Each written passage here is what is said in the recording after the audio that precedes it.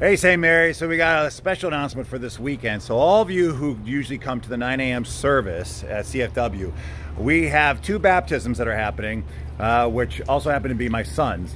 So we're gonna try something different.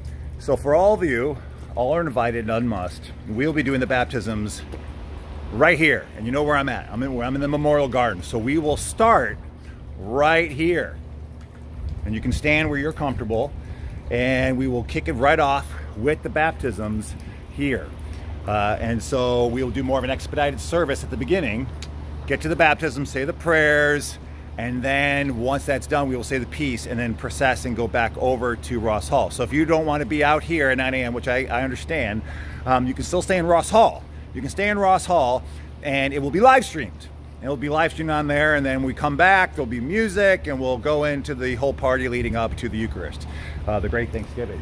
So this will be a bit of a experiment, and if it goes well, we'll do more baptisms this way. But what better way to try it out but on the priest's kids? So, all right, guys, God bless you. We love you, and we'll see you this weekend.